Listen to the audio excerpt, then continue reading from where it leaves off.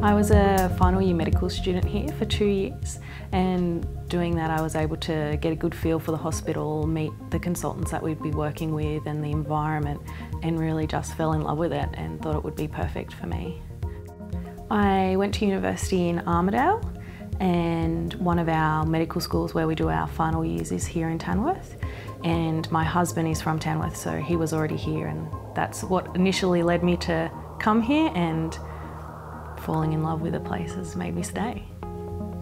So here in Tamworth we get to work really closely with our consultants and registrars. It's very hands-on, we get a lot of procedural experience, and we also get to experience all of the rotations that you don't necessarily get in the bigger hospitals. We've got to do all of the subspecialties like paediatrics, obstetrics, anaesthetics, and get that experience early in our training, which is fantastic.